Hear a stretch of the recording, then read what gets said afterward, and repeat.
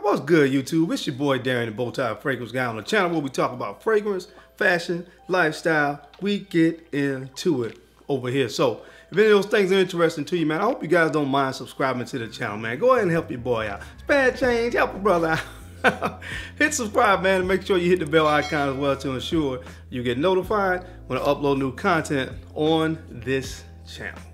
So on today, guys, I'm going to be jumping into 10 fragrances in my collection that I feel are a 10 out of 10. That's right, a perfect 10 out of 10. That means no 9s, no 9.5, no 8s, no 7, no 6s, just 10 out of 10 fragrances. Now, you might not see some of the fragrances that you may think or you would expect to probably see on a list like this, because I've done a list like this before, probably about twice. So there's some fragrances I've already covered, like Baccarat Rouge 540, Acqu Di Ventus, Reflection Man, Jubilation 25, some of my favorites, Creation E. I've already talked about those fragrances, and at the time I told you guys that you may see this again.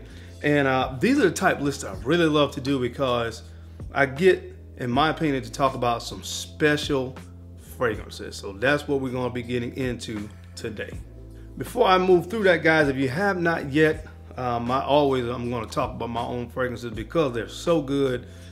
Make sure you head over to NavitusParfums.com and pick up my fragrances, man. There's some very good reviews out. I'm going to be sending some shout outs really soon to some good people that have done some reviews on my fragrances, man, because, you know, there's some really good reviews out there on them. But anyway, I'll make sure I link that as well. So if you have not picked up my fragrances over at Navitus, make sure you do so and show your boy some support. Now, with that being said, let's go ahead and jump into it. I have 10 masterpiece fragrances, again, 10 out of 10s, however you want to describe them. These are some fragrances that come highly recommended from your boy. So let's go ahead and get into it. If you want to see what's on my list of 10 out of 10 masterpiece fragrances, then you know the routine. Keep it locked right here. Let's get it.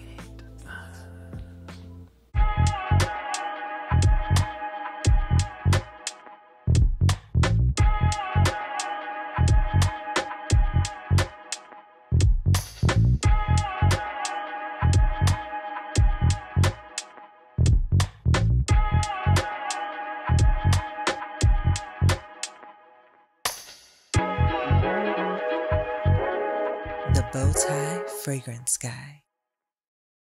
All right, guys, we're back. Thank you so much for keeping it locked in. Let's go ahead and jump into this list of perfect 10 out of 10 fragrances. And the first one up, oh man, I'm gonna get into it, talking about this and describing why I love this so much. So I don't want to get ahead of myself. Let me go ahead and show you the bottle.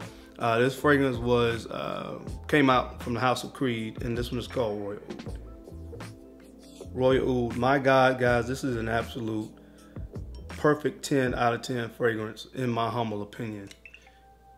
Listen, man, if you're like me and your faith in fragrances have been wavering a little bit lately because of some of the flankers and some of the subpar releases, and a lot of the scents that have been coming out that just kind of smell so similar to other stuff, this is a breath of fresh air, man. When I put my nose to this fragrance this morning, it just reminded me of what fragrances can really be, how they can move you, how they can really have this air of creativity and uniqueness, and at the same time be amazing. You know, and that's what this fragrance really is to me, man. Royal Oud. Now, this was one of the fragrances when I first started collecting. This probably wouldn't have been in my top 5 creeds. As a matter of fact, it wasn't. But where I am now, my gosh, this is definitely top 5. I'm trying to see exactly where I would put it off the top of my head, but I don't want to do that because there's so many that I love from that brand still to this day. But I know it's top 5. I'll say that definitively 100%.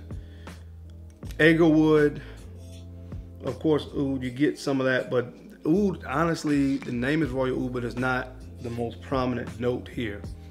You have a little bit of an earthiness in this fragrance. There's some galbanum here. There's some angelica root. So there's a little greenness here too, undertones of green, herbal kind of qualities to it, very spicy. Pink pepper is in this, of course, very prominent note of cedarwood, which a lot of people say is the most prominent note. But again, this is just a fantastic fragrance. If you are like me and you've been wavering a little bit with just where you are. Again, a little disappointed with where some of the where the fragrance game is kind of gone. If you want your faith restored, get your nose on this perfect 10 out of 10 fragrance. This has done it for me, man. Just love smelling it. From the House of Creed, again, this one's called Royal Oud.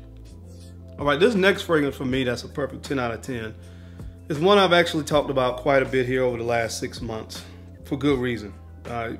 What you'll learn, and a lot of you have probably discovered this yourself, the more you kind of delve into this hobby, you like what you like. Now you do have to, I will give you the advice of trying to steer clear of having so many fragrances that smell similar. But at the end of the day, like I said, there are certain notes that I just gravitate towards. And I'll talk about that when I go more into this fragrance. But a perfect 10 out of 10 to me, hands down, easily, is from the house of Initial Parfums. And this is called Blessed Baraka. Blessed Baraka, one that I've talked about quite a bit on the channel, honestly. And for good reason, in my opinion. This is so good. Oh my gosh, this is so good, man. What does it feature? It features the note of amber, cinnamon, and sandalwood. That's mainly what you're gonna get with this fragrance. Now, it does have some similarities to another fragrance on this list, which I'll talk about that when I get to it. But man, just my kind of fragrance. It has the right amount of bite to it, but it's not over the top. So it has a little bit of a seductive sexiness to it. And again, that's cinnamon. That's one of my favorite notes. And I've, come to accept that, and it's fine because now I understand what I really, really love. And cinnamon is my favorite note, one of my favorite notes, definitely my favorite spice. And you get a really nice dose of sexy cinnamon in this fragrance. Definitely, easily a 10 out of 10 in my book. From the house of Initial Parfums. Again, this is called Blessed Baraka. All right, this next fragrance is probably regarded, if not a perfect 10, very definitely over an 8 or a 9 on most people's lists, regardless of what their preference is or what they generally like in fragrances. And I can definitely see why, definitely regarded by a lot as a masterpiece from the house of Maison Francis Kurkdjian. This is called Grand Soir. Grand Soir, man. I love how this juice has turned even more of a dark ambery hue. The more time that I've had it in my collection, I've had it now for at least 4 years or so in the collection. And this is just, to me, what an amber fragrance is all about, or should be about. So it's definitely in my holy grail of amber fragrances, up there with Tom Ford Amber Absolute. This one, you got Amber Sultan from Serge Lutens. There's a lot of them that's really, really good amber fragrances. But again, one of the top amber fragrances in my entire collection, and I think in the fragrance game at large. Buttery, creamy, rich, ambery fragrance. That's really what this is all about. And like I said, for the people out there that love amber, this is one of the best in class. So again, easily to me a perfect 10 out of 10. You guys need to check this one out if you haven't, especially if you like amber-based fragrances.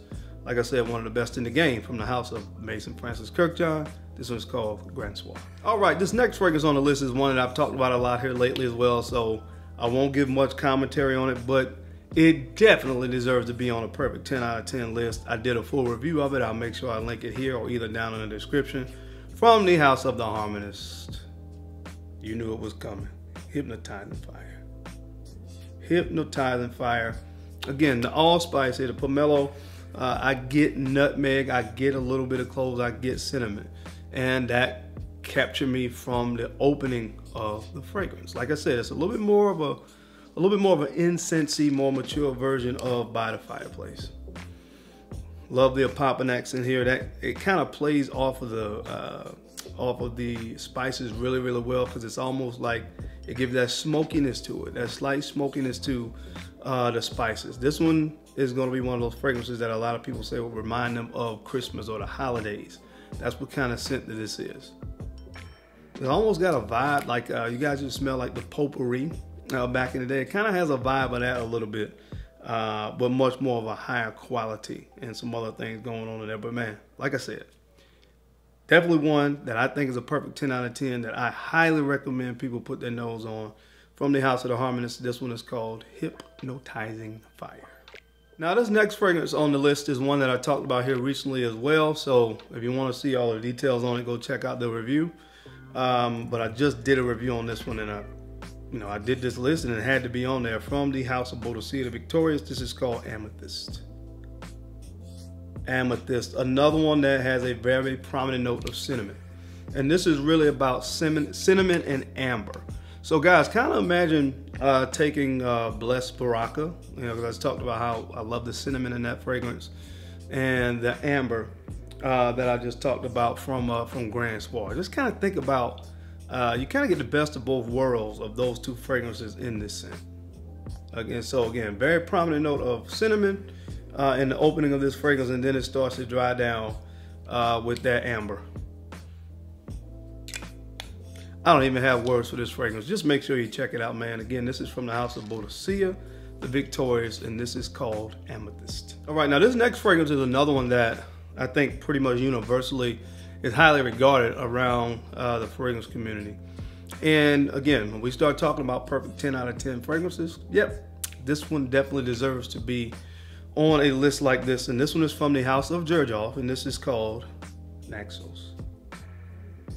Naxos, and of course this fragrance has that whole tobacco thing going on, which of course a lot of folks have compared this to Pure Havane, which is another, again to me, a 10 out of 10 designer fragrance. But I have always said this, that the major difference between that fragrance and this one is the lavender in this scent.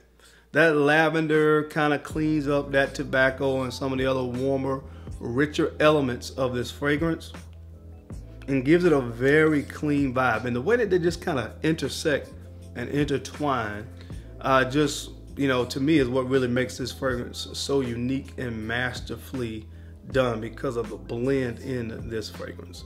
This is one of those ones that, to me, I won't say surprisingly, but it's not the typical scent DNA to me that produces a lot of compliments and that you would consider to be mass appealing, but in a way it does that. It does that. It's a very highly complimented scent when I wear it. Again, just an absolute masterpiece, man. An absolute masterpiece. You got some honey in here as well. You got, I think there's cinnamon in this as well, with of course tobacco, lavender. 10 out of 10 fragrance easily, in my opinion, from the House of Xerjoff. Again, this one is called Naxos. All right, guys, the next fragrance up on the list is a perfect 10 out of 10, and I give this an extra 2 points to give it a 12 out of 12. Because the bottle is so freaking gorgeous. And this one comes from the House of Amouage, and this is called Journeyman. This is called Journeyman from Amouage. I'm just going to give you guys a second, if you don't have this, to admire this gorgeous bottle that I'm holding in my hand. That may be a good video idea, man. I don't know how interested you guys will be in seeing the top 10 bottle presentations in my collection. Is something that I may do. So spoiler alert, this is probably going to be on there, man. This beautiful ruby red and gold bottle, very opulent, a very regal appearance and presentation on this bottle, just like most of the fragrances, of course, from Amouage, which is one of the things I love about it. But the fragrance, again, another note. I told you guys, I think I mentioned this last week, that I have 6 notes that I would consider to be my 6 primary notes. One of them is the note of tobacco. Tobacco leaf in here. You have some leather in this as well. Now the opening of it, you're gonna get that that is super spicy with the Sichuan pepper, which is very spicy, like red hot spicy, and then you have that sweet spiciness that comes from cardamom, which they play off very well with one another in the opening. Again, like I said, some leather and tobacco leaf when it dries down, with tonka bean as well. Amazing fragrance. This is one of those fragrances when I first started really learning what notes I really loved and was okay or felt safe based on knowing my own likes and dislikes, I guess, as a fragrance head. This is one of the fragrances when I read the notes, I knew that I would love it because it has some of my favorites in here, and I was not disappointed. I have a backup bottle of this because I love it so much. But anyway, perfect 10 out of 10 in my opinion from the House of Amouage. Again, this is called Journeyman. All right, guys. Now the next fragrance on the list comes from the house of Parfums, and this one is called Diaghilev. Diaghilev, definitely, easily, hands down, one of the most expensive fragrances in my collection. And I purchased this one from Neiman Marcus, I think it was. And it was my Christmas gift to myself. Okay, this was my Christmas gift to myself last year. It's just something that I wanted for a while. I kind of put some money aside here and there. And, you know, Christmas time came around. And like I said, this was my gift to myself last year on Christmas. And I was not disappointed. If you love Chypres, this is definitely the #1 Chypre in my collection. And there's a laundry list of notes in here as long as an encyclopedia, so I won't try to go through the notes, but I will tell you what really got my attention with this fragrance when I was looking up the notes was the note of peach. A lot of folks that talked about it talked about that, how prominent that note is in the opening of that fragrance. And I love that note because peach and plum to me kind of go hand in hand, because they're notes that are, of course, would fall as a fruit note or a fruity accord, but they're not really overly sweet. They're more sexy, a little bit more exotic than most of the fruit notes that you find in most fragrances like apple and things of that nature. And it is so well done in this fragrance, so well blended and well represented and blended in this fragrance. Again, an amazing Chypre. So if you're into Chypres, I know this is expensive, but get a sample if you can, guys. Because I think you'll really enjoy this one. Again, perfect 10 out of 10, easily to me, in my collection from the house of Parfums. This is called Diaghilev. All right, guys, I got 2 more fragrances left here, and this is one of the, well, I mean, I guess some of the Tom Fords they consider to be designer, high-end designer fragrances. But anyway, so one of the only designer fragrances on this list. This one comes from the house of Issey Miyake, and this one is called Noir Ombre. Noir Ombre, listen, the hype was real on this one. Oh my gosh, the hype was real on this fragrance. This came out about maybe 4 years ago, 3 years ago, something like that. And I remember when it first came out, I think it was an exclusive fragrance, and it was not, they did not have a lot of these here in the United States from what I can remember. And I was not able to get my hands on it. And then it was really hard to find this fragrance for a long time.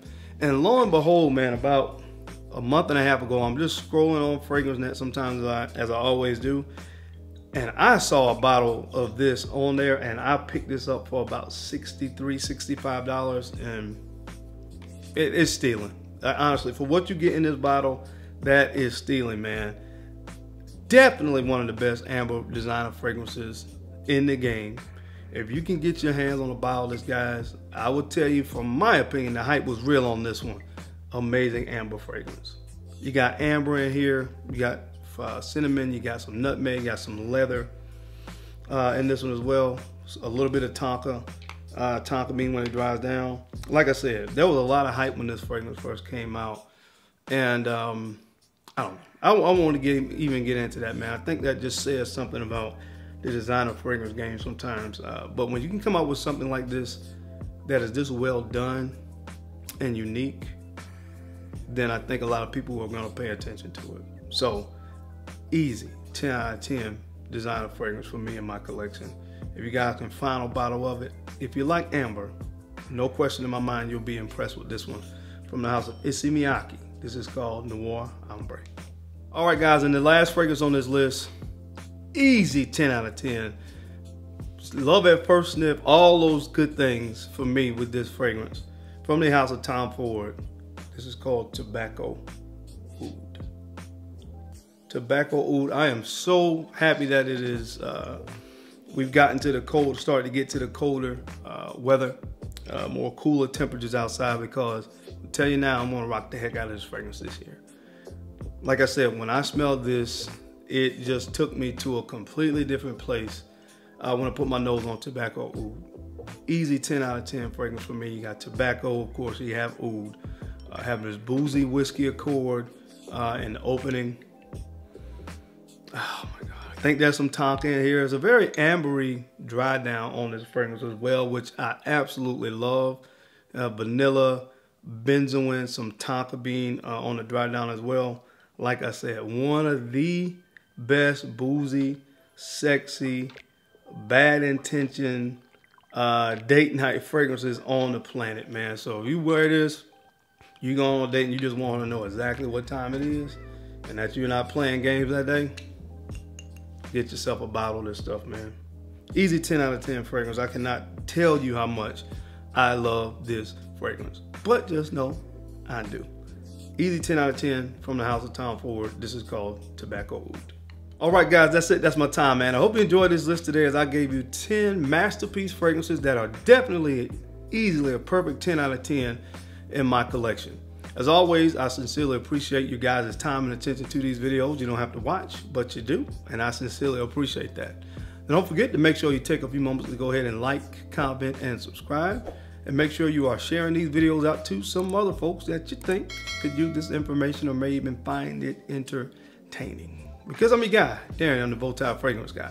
I love to look good, and of course, I love to smell amazing. So until next time, guys, keep looking good, keep smelling even better. I'll catch you on the flip side.